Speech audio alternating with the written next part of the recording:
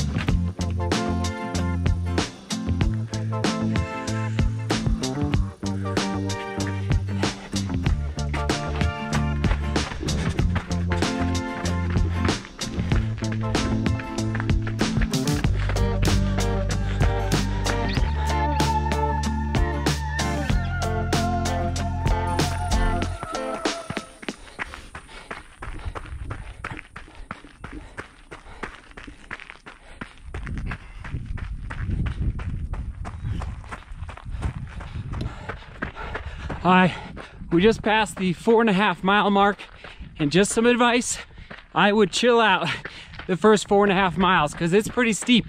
But then after this, of course, the entire race is uphill. But after 4.5 miles, and especially the 5 mile mark, it does start to level off just a little bit, and you can actually make up some time and actually run. So, all right, here we go.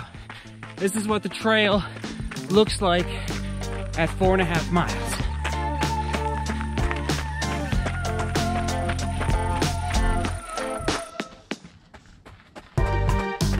All right, real quick, what you need to think about for your footwear is that there are some sections on the ascent course that have kind of this loose gravel. Actually, I'm gonna pick some up right now, hold on. Kind of this stuff. You see that there? It's just kind of loose. Now, it's not horrible, but it is there. And so just think about maybe some shoes that have a little more lug depth, maybe 4 to 5 millimeters approximately, rather than a more tame or an outsole on a running shoe that is not as aggressive as some others.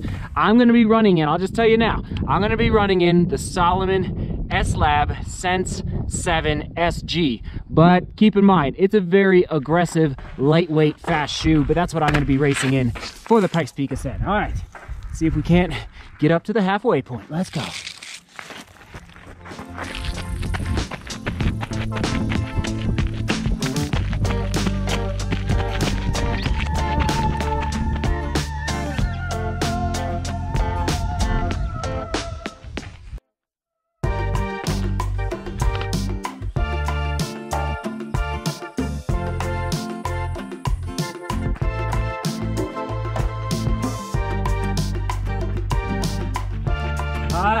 Here we are, halfway, we made it.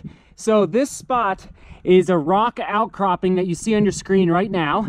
And so this is halfway, 6.5 miles. And almost more importantly, and we're gonna talk about this as well at the 3/4 mark. And just so you know how I break up races, is that you guys come on, just updating the GoPro. Yeah, what's up? What's up? Here comes the rain. And just so you know how I break up my races, some people do it into thirds.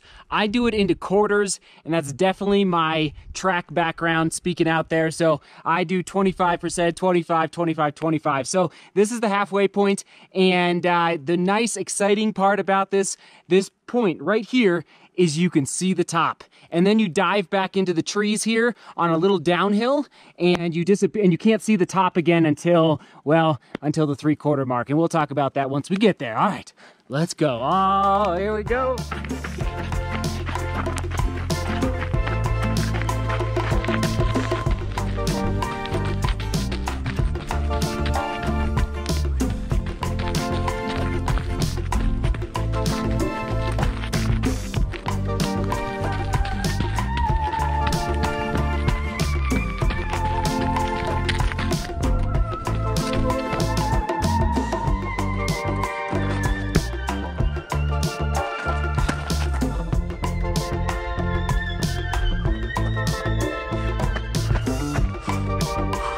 Okay, hold on. Basically, we are at mile 10, so we're 3/4 of the way to the top. And I have found that from mile 8 to 10 are very difficult mentally on the Pikes Peak Ascent course because it's pretty steep. You're not quite at tree line. We're at tree line right here, which basically above here, you can start to see the top. In fact, I can see the top right there. So mentally, at mile 10 is, for me, is much, much easier because I tell myself mentally, okay, I have a 5K to go. I can run a 5K, and the bonus is you can see the top, you can see the finish. So, but from basically mile 8 to 10 to here, it's just hard mentally because you're climbing and switchback and climbing and switchback, and you're in the trees, and so it's just hard because you can't see the top. All right, continue on.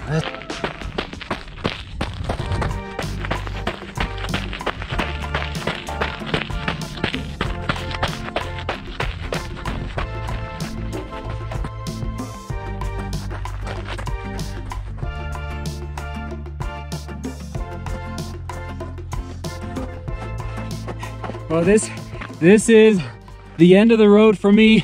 You can see behind me there, the clouds do not look good. And trust me, I checked the weather forecast last night and they said it was gonna be perfect today. No thunderstorms, no clouds, no nothing, but that's Colorado for you. You just can't predict the weather up here. So I think I'm probably at about 12,000 feet right now. So didn't quite get to the top, but that's okay. 10.5 miles up here. It looks like we're at about 2 hours and 13 minutes, so we will take it. It's a good solid session, but tip of the day, Pikes Peak training.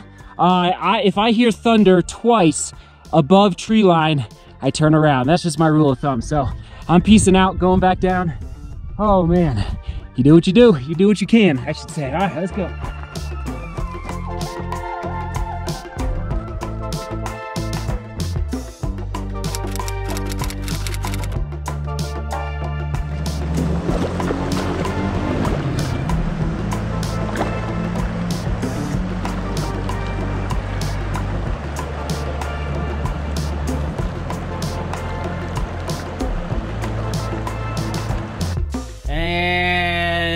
The GoPro died as I was filming there in the creek, and yes, you were correct, everyone. My leg, it wasn't, first of all, that creek wasn't quite as cold as a couple days ago, but the legs are feeling much, much better after spending a good 5 to 10 minutes in that creek. So, and yes, enjoying a little post 20-mile snack, 20 miles, 32 kilometers, 6,200 feet of vertical gain, or 1,900 meters of vertical gain and loss. And so we will take it, hold on. Oh, nothing like watermelon on a hot day after a long run. Okay, Zebulon. You know what that is. Good luck spelling it, Zebulon. I'll let you do the research to figure out what that is all about. I'm just going to leave it there. Okay, the Pikes Peak Ascent in summary. Here we go. Basically, you start out on pavement in Manitou Springs. The first 1.25 miles is on pavement, so keep that in mind as well for your shoes. It shouldn't impact your shoes that much. Just know that you're going to be on pavement for 1.25 miles. And it's pretty steep at the end, really steep, as far as on the pavement. And then you get into the onto the bar trail. And you start doing the switchbacks and the switchbacks up the mountain until you get to mile basically 3 to 3.5. And that's the 25%, right? The quarter mark of the race, 3.3 miles. And then from 3.3 to mile 5, hold on, this is from 3.3 to mile 5, the course starts to level off a little bit.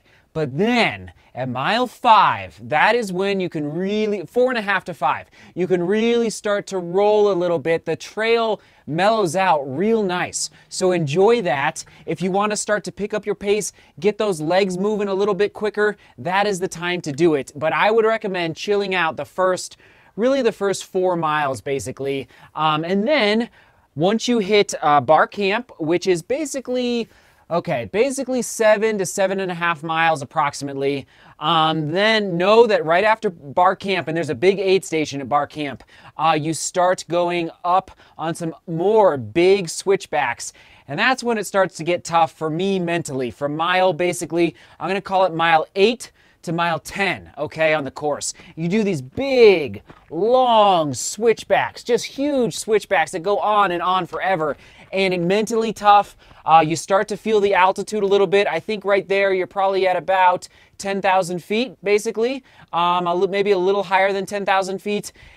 And then once you get through that section, that from, let's say, from bar camp to tree line, then you can see the peak. You can see the top. You can see the finish. And that is when, so that's mile 10, when you saw me there, where you break out of the trees, and there it is. And that is when, for me, no, I'm excited. Like, I want to race. I'm ready to rock and roll. I don't have my racing shoes out here right now. I would show them to you. Shoot, I'll do that another day. But basically, I know mentally that I can run a 5K. Now, it's a hard 5K, but I just, honestly, that's my mental trick. I tell myself, okay, I've run plenty of 5Ks in my life, probably hundreds, in actual races.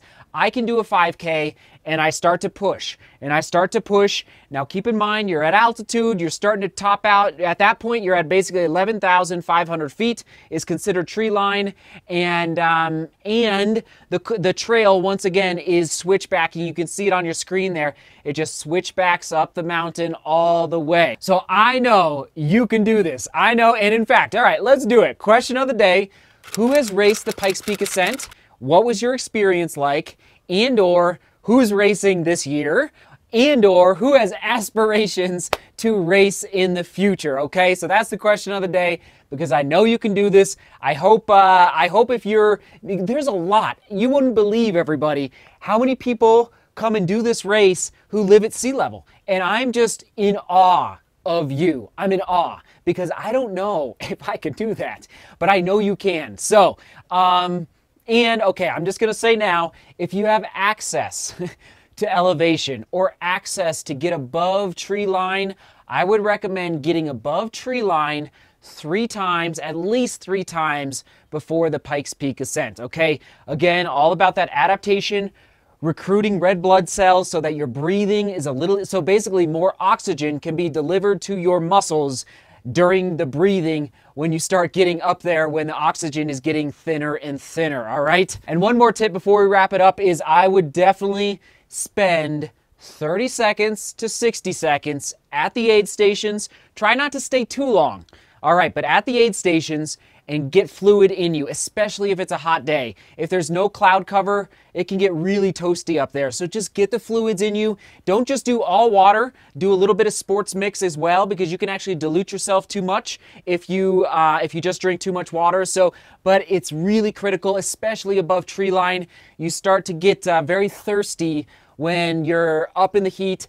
The sun is just beating down at you sometimes when you're above tree line up there on the peak. So, all right, everyone, I hope you enjoyed. I hope that gives you a little insight as far as what shoes I'm going to be wearing. Once again, it's the Salomon S-Lab Sense 7 SG. They're down below. And then as far as the course, just kind of walking you through parts of the course. And we're going to wrap it there. Second video publishing today, 5 p.m. Mountain Time. talking about not the full review. We're getting closer to that 50-mile mark. We're not there yet, but talking about how the Pegasus 36 trails performed today, specifically on a big mountain, climbing lots of vertical. So I'll be excited to talk with all of you about that later on. Seek beauty, work hard, and love each other. I am thirsty. I got to drink all this right now. All right. See you tomorrow. Cheers.